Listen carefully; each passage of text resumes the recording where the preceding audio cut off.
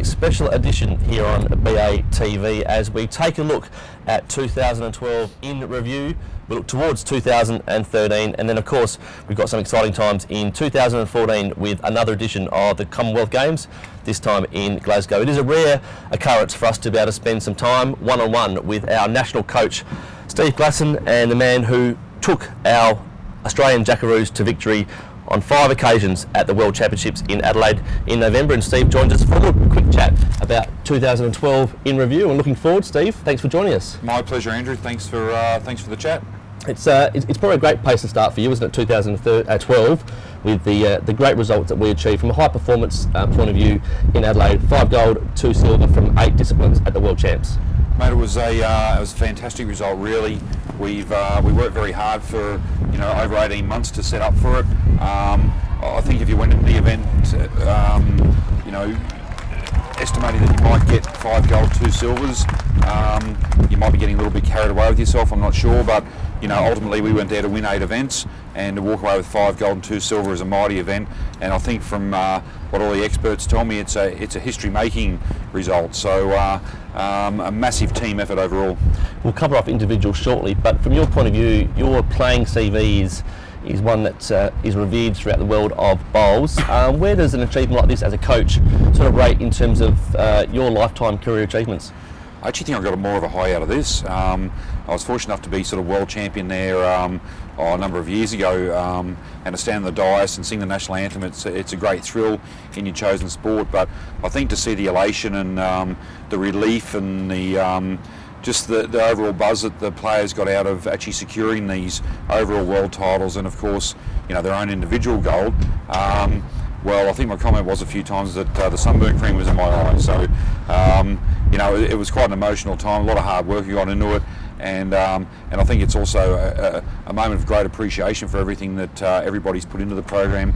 The players, of course, with their wonderful talent and their commitment to the program, but also fellow staff members and I think the support of spectators and Bowls Australia and the Bowls population in general. So it was a pretty humbling moment as well. You are a national coach and I suppose the director of high performance at Bowls Australia. You're also a mentor, friend, confidant to all these guys who you work so closely with at the national level. The the 10 Jackaroos on this occasion. Great self-satisfaction, I suppose, for you to work with good friends and long-time playing mates and colleagues like Karen Murphy and Leif Selby who took the singles honours. They're a wonderful mob. The whole squad's a wonderful mob, and to get it down, if I can just backtrack a little bit, but to get it down to that final 10 was extremely difficult, no doubt. And I think there's got to be accolades also given to those that narrowly missed out on selection for sure, because they pushed our team very hard to get there. Once that process was achieved, it was then on to the big stuff with the World Bowls, and look, it was a big thrill. As you say, I've been very fortunate to be very close to a lot of these players, and we have some amazing conversations at times. There's no doubt about that. We have our stern moments, we have our laughs, we have our tears, the whole lot. So for the outcome to be as it was, I take my hat off to everybody involved in it, and it really is quite an emotional time. Speak of an elusive gold for some of them, and I speak of probably Karen Murphy in the singles, but there was maybe I don't want to say a premature gold, but a lot of youngsters in this side who won World Championship gold at the tender ages of 21. We speak of Kelsey Cottrell and Tash Van Eldik, and of course Beck at 24. So the younger guys got a taste of it very early, didn't they? They did, and when you say young, it's amazing. You talk of, let's use Kelsey as an example. Kelsey Cottrell, a household name, been around for many years now, playing for Australia at just the raw age of 21, 22. And while she's certainly young in age, she's not young in experience. But tremendous to see, again, the jubilation on her face and the relief, and that goes to stand for all of them, really. So again, a very big thrill. Leif Selby retires for the second time from the Australian team. Yep. Do we coax him out of retirement a second time? Oh, you can never say never. Look, again, he's been a fantastic contributor to bowls in Australia, a wonderful champion, and he will go down as one of the legends of the game with his record. So, he's got some personal interests, primarily family, that he wants to spend some time with, and one can only really congratulate him for that. obviously it was a delight to get him back out of his sabbatical when he did retire after India in 2010, but I think talking to him, it's unlikely we'll see him back. But look, it's a funny world, isn't it? You just never know. Never say never, but you know, ultimately, I suppose he's getting to that age too where, you know, you do get other interests in life, and now we've got the hard task of trying to find, if replacement is the right word, I'm not sure, but you know, someone to take his place, and that's going to be a task in itself. For those interested on that, it's probably a strange one in its purest sense, but our national team, I suppose you'd love to see that change over and rotate through its personnel regularly, which means the system's working. Well, it does. I mean, it's got to be competitive, and that's one of the hardest things, and that's, I suppose, as a selector as well, that's what gives us sleepless nights. But it's a wonderful situation to be in at the same time, Andrew, where it is highly competitive, and you really do have a lot of grief in picking these sides. You know, it's highly competitive. I often say, and I think, you know, I put Kelvin and myself in the same boat, Kelvin Kirko, that I think it was a lot easier on us when we went through, because I don't believe it was as competitive. There wasn't probably as much depth then as there is now, particularly in the younger brigade. So, you know, as I say, it's hard work, but you know, we're blessed to have a very good player roster to work with. I know, as disappointing as it was for you to just turn the page in 2012 and almost put behind it towards 2013 and indeed 14. What lies ahead? Early on in the year, we know we've got the Australian Open coming up in February, and then a pretty huge Trans-Tasman event in Auckland in March. Yes. What does the rest of the year entail for your area, looking towards Glasgow in 2014? Yeah, well, I mean, World Bowls is great, and I think we're still sort of you know, having a bit of a honeymoon with that, I suppose, or a bit of a hangover with that. But ultimately, we've got a lot of planning to do now. We're straight into plans for Glasgow in 2014.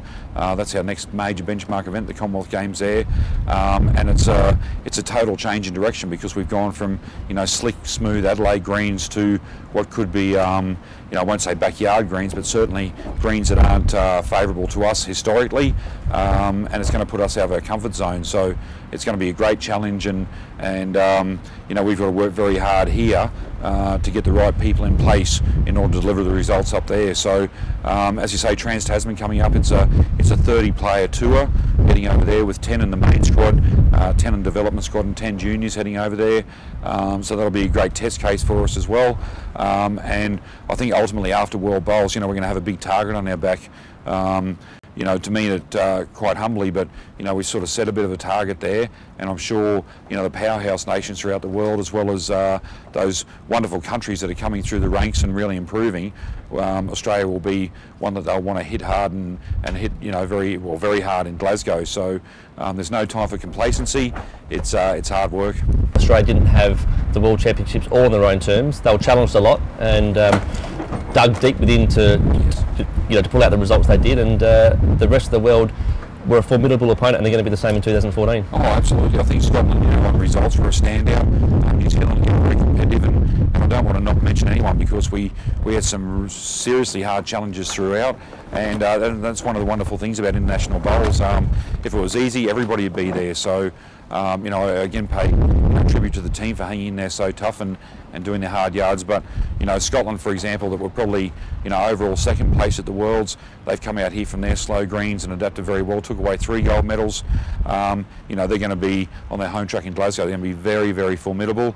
They've got a star-studded lineup, so that's going to be one of our great challenges. But, you know, we're quite sort of, we're not oblivious to the fact that, you know, all nations are going to challenge.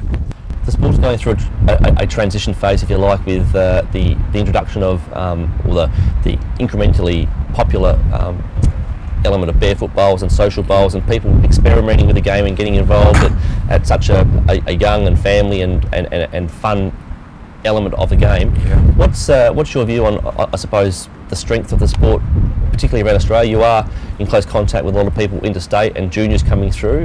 Numbers are strong in your view? Look, they are. I think it's generally well known that our official numbers are not quite what they used to be, and there's a lot of work in progress with our community development officers and throughout the states and throughout the national body to increase that, to help the clubs recruit and continue to blossom as far as their, you know, even their financial side of things go. So that's very positive, and that's a new inception to the sport as well. But certainly on the social arena, barefoot bowls is getting more and more popular. There's no doubt about it. I think, you know, the reports you get back from clubs are astronomical as far as the social occasions they're having. You know, the bucks parties, the staff parties, the whatever it may be party, and I think the feedback that you get is from all those participants that are new to bowls is, hey, what a great sport, and you know, I wish I had $1 for every time someone said to me, I wish I'd have tried that game 20 years ago. It's fantastic, and I encourage anyone, if you're a knocker or you're not sure about the game, for goodness sake, get out there and try, because you will have a good time. And the downside is, at some stage, if you are good enough to make the elite level, you might spend some time with your good self. Yeah, that is the downside. Yeah, there's no doubt about that. So, but look, you know, we're highly focused on the sort of elite side of things, but we don't lose sight of the grassroots players and what's required at club level, and we need the club to be, or the sport rather, to be, you know, going excessively well at club level. So we want to support that as much as we can as well. But it really is, it's a great sport.